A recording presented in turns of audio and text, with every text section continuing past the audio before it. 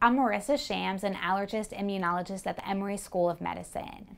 I will be showing the correct way to use nasal steroid.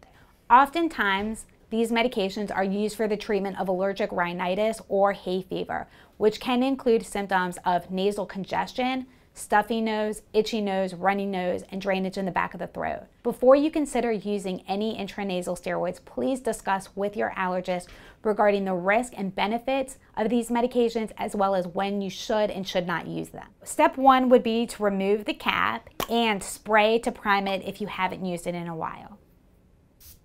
The biggest mistakes that people make with the use of nasal sprays is they either tilt their head down or backwards, which would cause more medication to be deposited in the back of the throat and swallowed. The second most common mistake that people make with the use of a nasal steroid is they do a heavy sniff after using the device, which would again cause more medication to be deposited in the throat. So I will demonstrate for you now. Afterwards, you would repeat on the other side.